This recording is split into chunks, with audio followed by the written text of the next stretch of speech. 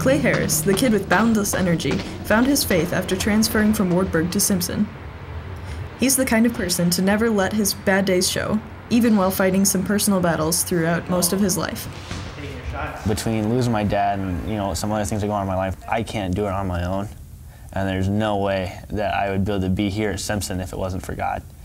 Clay instantly connected with Fellowship of Christian Athletes. Despite the title, it's not restricted to just athletes. The group offers a more student-driven approach to reach others on campus. I chose to attend FCA because it was another way to provide me getting spiritually fed on the Simpson campus. It's a good way to not only get to know people, but to deeper your relationship with Christ. The group meets every Tuesday night at 9 o'clock. They don't start churches.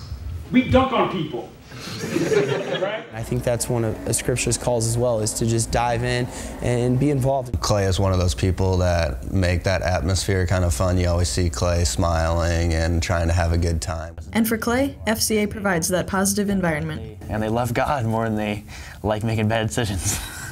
He encourages everyone to take that leap of faith. Reporting for the Simpsonian, I'm Gina Reiman.